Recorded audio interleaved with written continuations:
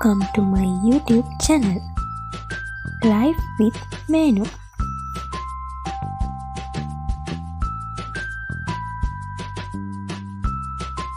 Hello everyone, welcome back to my YouTube channel. ඉතින් ඔන්න ගිය සතියේ ඔයාලා මම දාපු වීඩියෝ එක බලන්න නැති කියලා හිතනවා. අපේ දාස්පෙතියා වගාව පටන් ගත්ත තැන ඉඳලා පළවෙනි මාසෙ පුරාවට කොහොමද වුනේ කියලා තමයි ගිය සතියේ වීඩියෝ එකෙන් මම අරගෙන ආවේ. ඉතින් වීඩියෝ එකේ දෙවෙනි කොටස තමයි අද අරගෙන එන්නේ.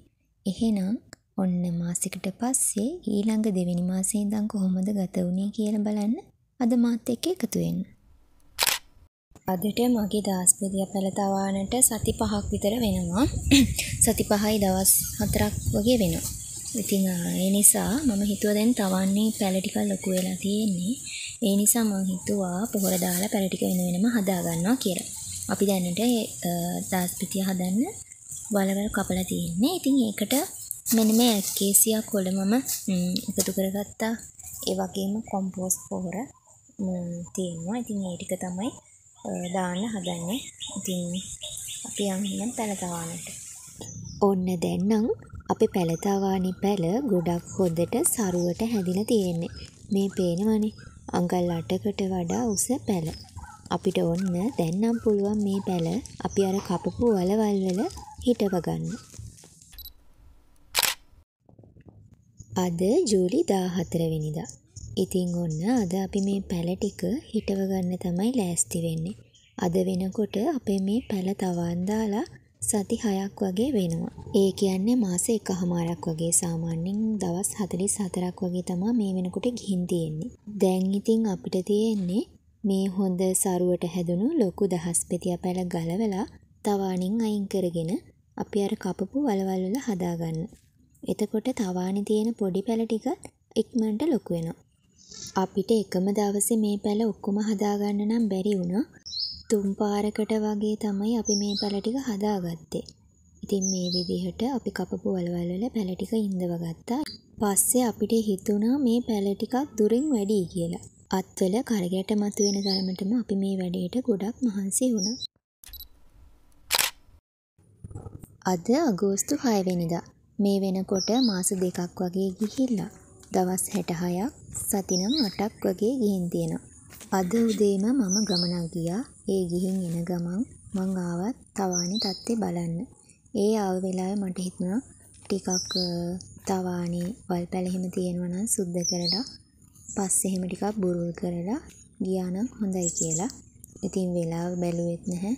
මම මේ වැඩේ ටක් ගාලා පටන් ගත්තා. නැන්දත් මට මේ වැඩේට උදව් කරා. මේ දවස් ටිකේ එක දිගටම වහින නිසා තමයි ওই රොන් මඩ වගේ පිරීලා තියෙන්නේ. ඉතින් එහෙම වුණාම ගහ වටේටම පස් බුරුල් කරලා වටේට පස් එකතු කරලා යනවා. එතකොට වතුර හිටින් නැති වෙන විදිහට. පැල හිටව ගත්තට පස්සෙත් කොම්පෝස්ට් පොහොර එහෙමත් අපි දැම්මා. ඉතින් ඒව නම් මම වීඩියෝ කරලා නැහැ. ඔන්න අනුරාධපුර පැත්තට වගේ නම් ගොඩාක් හොඳට තදට අවුව තියෙනවා. වැඩිය වහින්නේ නැහනේ. එතකොට දාස්පෙතියා වලට තද අවුව තියෙන එක ගොඩක් හොඳයි. ඒ වුණාට වතුරත් අනිවාර්යයෙන්ම ගොඩක් හොඳට ඕනේ. ඉතින් මෙහි තියෙන හොඳ දෙයකට තියෙන්නේ නිතරම වහින එක. ඒ වුණාට මල් පිපෙන කාලෙට නම් ඔන්න වහින එක ගොඩක් කරදරයක්. මොකද මල් වැස්සට තෙමිලා කුණු වෙන්න පටන් ගන්න හින්දා. මේ දවස් ටිකේ දිගටම වහින නිසා ඔන්න අපිට වතුර දාන්න ලොකු ප්‍රශ්නයක් ආවේ නැහැ. පැලවලට වතුර දාන එකත් ඇත්තටම හරි අමාරු වැඩක්. මොකද බාල්දි වලින් වතුර ගොඩාක් අපිට අදින්න වෙනවා. ඉතින් වහින්න නැති දවසට වතුර අදින්න ගියාම නම් ඔන්න දවසම ඇද්දත් මදි. මොකද ලොකු පැල ප්‍රමාණයක් තියෙනවනේ. අනිත් එක තමයි ඒ පැලවලට පොඩ වතුර දාලත් බෑ. හොඳට වතුර දාන්න ඕනේ. නැත්තම් මේ පැල ගොඩක් හොඳට හැදෙන්නේ නැහනේ. ඉතින් ඒ නිසා වැස්ස එක නම් ඇත්තටම අපිට ගොඩාක් ලොකු උදව්වක් වුණා. අද අගෝස්තු 7 වෙනිදා. මේ වෙනකොට සති 8මාරක් වගේ ගිහින්. දවස් නම් 67ක් වගේ තමයි ගිහින් තියෙන්නේ. ඉතින් ඊයේ හවස මම දාස්පෙතියා පැලවල වටේටම උදුළු ගාලා වල් වෙවිලා තියෙන ඒවා සුද්ධ කරලා වටේටම පස් බුරුල් කරා. ඒ වුණාට හැම පැලයකම කරගන්න බැරි වුණා. කොටසක තමයි ඉවර කරගන්න පුළුවන් වුණේ. ඒ නිසා අද ඔන්න ඉතුරු පැල ටිකෙත් ඒ විදිහටම පස් බුරුල් කරලා වල් පැල ටිකත් සුද්ධ කරගන්න තමයි මේ හදන්නේ. ඒ වගේම මං කලින් කිව්වනේ අපිට මේ දාස්පෙතිය පැලවල වලවල් ටික කපලා ඉවරනාට පස්සේ හිතුණා කියලා මේ වලවල් ගොඩක් දුර වැඩි කියලා. ඉතින් ඒ නිසා පැල ටික ඉඳව ගත්තට පස්සේ ඉතුරුන ඉඩ තියෙන හැම තැනකම වගේ අපි වලවල් කපා ගත්තා. තව පැල ගොඩාක් තියෙන නිසා පැල දෙක ගානේ අපි හැම වලකම හදාගත්තා. කොහොම හරි අපි වලවල් 500කට වඩා කපලා තිබුණා. ඉතින් ඒ එක වලකට පැල දෙක ගානේ බැලුවොත් පැල 1000ක් එතනම තියෙනවා. ඉතින් 500කට වැඩි කියන්නේ පැල 1000 ගාණක් වගේ තියෙන්න ඇති මං හිතන විදිහට. අපි ඉතින් ආයෙ ගණන් කරන්න ගියේ නෑ. මුලින් ගණන් කරනකොට නම් වලවල් 500ක් වගේ තිබුණා. ඊට පස්සෙත් අපි වලවල් ගොඩක් කපා ගත්තා. ඒත් අපි ඊට පස්සේ නම් ගණන් කර කර හිටියේ නෑ. මොකද අපිට ගොඩක්ම කරගන්න ඕනුනේ පැල හදලා පැල ටික ලස්සනට හදාගන්න වැඩේනේ. ඒ නිසා ඉතින් මේ ගැන වැඩි හිතුවේ නෑ. අපි දිගටම පැලවලට සාත්තු කරගෙන පැල ටික හොඳට නඩත්තු කරගෙන ගියා. ඉතින් දවසින් දවස අපි හදපු පැල ලොකු වෙන දිහා බලාගෙන අපි හිටියේ ගොඩක් සතුටින්. ඒක වගා කරන කෙනෙක් නම් එහෙම නැත්තම් පුංචි මල් පැලයක් හරි හිටවන කෙනෙක් නම් ඔයා අනිවාර්යෙන්ම ඒ හැඟීම කොයි වගේද කියලා දන්නවා ඇති. මොකද මට සමහර අයම කියලා තියෙනවා පැල හැදුවට එයාලටින් ඒව පැලවෙන්නේ හැදෙන්නේ අපිට අත්ගුණයක් නැහැනේ. ඔයාට නම් හොඳ අත්ගුණයක් තියෙනවා නේද? ඔයා පැලයක් හැදුවොත් හොඳට හැදෙනවා. ඇයි අපි හැදුවට හැදෙන්නේ නැත්තේ? අපි කොච්චර හැදුවත් අපිට පැලයක් ලස්සනට හදාගන්න බෑනේ කියලා මගේ අතින් අනන්තවත් කියපු අය ඉන්නවා. හැබැයි මම නම් හිතන විදිහට ඒක එහෙම නෙමෙයි. අපි හැමෝටම මේ වගේ ලස්සනට පැල හදාගන්න පුළුවන්. ඒක මල් ගහක්ද, එළවලු ගහක්ද, පළතුරු ගහක්ද කියලා අදාළ වෙන්නේ නැහැ. මෙතෙන්දි වෙන්නේ අපි මේ පැලේ හදනවා වගේම ඒ පැලේට අපි කොච්චර හොඳට සාත්තු කරනවද, කොච්චර හොඳට රැක බලා ගන්නවද කියන එක තමයි මෙතන ලොකුම දේ. මොකද පැලයක් හැදුවට විතරක් මදි. අනිවාර්යයෙන්ම ඒ පැලේ නඩත්තු කරන්නත් ඕනේ. ආදරෙන් රැක බලා ගන්නත් ඕනේ. ඒ පැලේට අවශ්‍ය කරන පොහොර, වතුර මේ හැමදේම අපි සපයන්න ඕනේ. ඉතින් එතකොට තමයි පැලයක් වුණත් ගොඩක් හොඳට හැදෙන්නේ.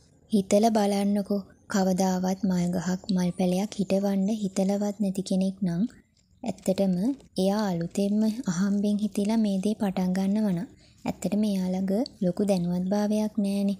ඉතින් එයා හිතනවා මේක නිකන් පැල කරාම ඇති කියලා. ඒ වුණාට එතකොට ඒ පැලේ සරුවට හැදෙන්නේ නැහැ. අපි බලාපොරොත්තු වෙන විදිහේ ඵලදාවක් ලැබෙන්නේත් නැහැ. එතකොට එයාට හිතෙන්න පුළුවන් මං මේ පැල හැදුවට වැඩක් නැහැ. මට අත්ගුණයක් නැහැ. මගේ අතින් මේ පැල හැදුවට කිසිම වැඩක් නැහැ කියලා. ඒ වුණාට ඇත්තම දේ ඒක නෙමෙයි. අපි මේ දේ දැනුවත්භාවයකින් යුතුව තමයි හදන්න ඕනේ. ඉතින් ඕනම පැලයක් හදනකොට පොහොර මාධ්‍යයක් තියෙනවානේ. ඒ පොහොර මාධ්‍ය මොකක්ද කියලා අපි දැනගෙන ඉන්න ඕනේ. ඒ වගේම ඉරේඩිය කොච්චර අවශ්‍යද? අපිට මේ පොහොර වගේම වතුර සපයන්න ඕනේ කොයි වෙලාවටද කියන දේත් අපි දැනගෙන ඉන්න ඕනේ. ඉතින් වැරදුනාට කමක් නැහැ. අපිට පුළුවන් උත්සාහ කරන්න. එතකොට ඊළඟ වතාවේ අපිට මේ හැම අඩුපාඩුවක්ම ලස්සනට හදාගන්න පුළුවන්. අද අගෝස්තු 12 සඳුදා. දන්නවද මේ මොනවද කියලා? මේ තියෙන්නේ නිල් කැට පොහොර. මේවා දාන්නේ අපි මල්, එළවලු, පළතුරු ඕනම ගහකට ගහ හැදෙන්න තමයි මේ නිල් කැට පොහොර එක දාන්නේ. ඔයාලා දන්නවනේ මම මේ වෙද්දී දාස්පෙතිය වගාවක් කරගෙන යනවා කියලා. ඉතින් මේ දාස්පෙතිය වගාවේ පැල ටික මේ දවස්වල ටිකක් හැදිලා මදි වගේ දැනුන නිසා මම මේ නිල් කැට පොහොර ටික අද දාන්න තමයි යන්නේ. ඉතින් එහෙනම් අද vlog එකත් එක්ක මාත් එක්ක දිගටම එකතු වෙලා ඉන්න. අනිවාර්යයෙන්ම මේ channel එකත් subscribe කරලා තියාගන්න. එහෙනම් අපි යමු දැන් මේ වැඩේට. දැන් ඔන්න ටිකක් අහස කළු කරගෙන එනවා වැස්සක් වගේ. ඒ නිසා මම ඉක්මනටම යනවා මේ ටික දාන්න. මේ පොහොර ටික දාලා එනවා. පස් බුරුල් කරලා පැලවල මේ පොහොර ටික දාලා එනවා. එතකොට මේ වැස්සක් වැස්සම පැලවලට වතුරත් හොඳට ලැබෙනවනේ. එතකොට තවත් ඒක හොඳයි. ඒ නිසා මම වැස්සක් අල්ලලාම තියෙන නිසා වහින්න කලින් අපි ඉක්මනට මේ ටික දාලා එමු. ඔන්න මං අපේ දාස්පෙතිය වගාව පැත්තට ආවා දැන්. ඔයාලට පේනවනේ ගෙපලේ හැමතැනම වතුර වලවල් වගේ රැඳිලා රොන් මඩ වගේ. ඇත්තටම මෙහි තියෙන පස ටිකක් තද පසක්. වතුර වැටුණ ගමන් මැටි වගේ හයි වෙනවා. ඉතින් එතකොට අපි කරන්නේ මේ පස් හොඳට බුරුල් කරන එක. හැම ගහකම වගේ. මොකද නැත්තම් එක දිගට සතියකට වඩා තිබුණොත් මේ පස බුරුල් කරන්නවත් බැරි තරමට හයි වෙනවා. මේ ඉතින් ගෙවිලා යන්නේ වස්තුන් මාසෙනේ. ඉතින් පහුගිය දවස් ටිකේ එක දිගටම හොඳටම වැස්සා. ඒ නිසා ඉතින් අමුතුවෙන් වතුර දාන්න අවශ්‍යතාවයක් උනේත් නැහැ. ඒ වැහැපු වැස්සෙන් ඉතුරු වුණ වතුර තමයි ওই විදිහට මඩ වලවල් වගේ රැඳිලා තියෙන්නේ. ඉතින් අපි මේ වගාව පළවෙනි වතාවටනේ කරන්නේ. ඕවත් ඉතින් මට හොඳ අත්දැකීමක් වුණා. මොකද ඊළඟ වතාවේ වගාව කරනකොට මේ විදිහ දෙයක් වුණොත් ඒකට පිළියමක් යොදන්නත් අපිට පුළුවන් එතකොට. ඉතින් ওই විදිහට වතුර රැඳිලා තියෙන්නේ ගහ වටේට පාත්‍ය වගේ අර වටේට පස් ටිකක් උසට අපි උස් කරලා නැති නිසා. ඉතින් අපි ඊට පස්සේ කරේ පස් වටේට බුරුල් කරලා පොහොර දැම්මට පස්සේ ආයේ පස් ටිකක් දාලා ගහ වටේට වතුර රැඳෙන්නේ නැති විදිහට හදපු එක. මෙතන නම් මම වීඩියෝ එක ස්පීඩ් කරලා තියෙන්නේ. ඒකයි ඔය වේගෙන් වැඩ කරනවා වගේ පේන්නේ. ඇත්තටම මට නම් ඔච්චර වේගෙන් වැඩ කරන්න බෑ. සාමාන්‍ය ඉක්මනට වැඩ කරන්න පුළුවන්. මං කියන්නේ එහෙම නෙමෙයි මේ ස්පීඩ් කරලා තියෙන විදිහට වැඩ කරන්න පුළුවන් වුණා නම් ඇත්තටම අපිට දවසින් භාගයක්වත් යන්නේ අපේ හැම වැඩක්ම කරගන්න. එහෙම නේද? ඉතින් මේ විදිහට මේ පස් බුරුල් කරගෙන ඉන්නවා. මුලින්ම මේ වල වගේ තියෙන හැමගේ පස් වටේට එකතු කරලා ඉන්නවා. පේනවද පස් කොච්චර තද වෙලාද කියලා. මැටි වගේ හයි වෙලා තියෙන්නේ. මේ බලන්නකෝ. මෙහෙම වෙනකොට නම් ඇත්තටම හිතුණා අපිට මේ වගාව කරගන්න බැරි වෙයිද? ගහ හැදෙන්නේ නැතුව යයිද? ගහ හැදෙන්නේ නැතුව ගියොත් අපිට අපේ පින්කමට මල් ගන්න බැරි වෙයිද කියලාත් හිතුණා. මොකද පැල ගොඩාක් අර වර්ධනය බාල වෙනවනේ. ඉතින් ගහ හැදෙන එක ගොඩක් පමා වෙනවා එහෙම නෝ. මොකද මුල් පද්ධතිය පැතිරිලා යන්න ඉඩක් නැති නිසා පස් තද වුණාම මුල් පැතිරිලා යන්නේ නැහනේ. සාමාන්‍යයෙන් ගහක් හොඳට වර්ධනය වෙන්න නම් ඒ ගහේ මුල් පද්ධතිය හොඳට පැතිරිලා යන්න පුළුවන් විදිහේ පසක් තියෙන්න ඕනේ.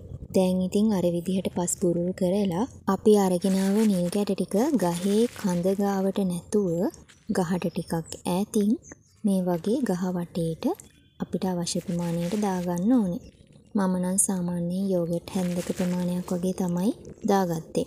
අපි මේ එක වලකට පැල දෙක ගානේ වගේ හදලා තියෙනවා. අපි මෙතන පැල ඔක්කොම 1000කට කිට්ටුව හදලා තියෙනවා. ඉතින් ඒ නිසා මේ විදිහට පස් බුරුල් කරලා පොහොර දාන්න ගොඩක් වෙලාවක් ගියා. බලන්න කොච්චර වෙනසක් වුණාද කියලා. හිතුවට වඩා වීඩියෝ එක දික් වුණ නිසා ඔන්න තුන්වෙනි කොටසකුත් අරගෙන එන්න වෙනවා. ඉතින් එහෙනම් අදට වීඩියෝ එක ඉවර කරන්න. ඔයාලා හැමෝම ගොඩක් සතුටින් පරිස්සමෙන් ඉන්න. ගිහින් එන්නම් මං ඔයාලගේ මේනු.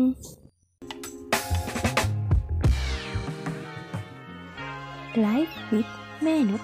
වීඩියෝ එක හොඳ නම් ලයික් කරලා channel එකත් subscribe කරලා bell icon එක click කරලා all දාලා තියාගන්න.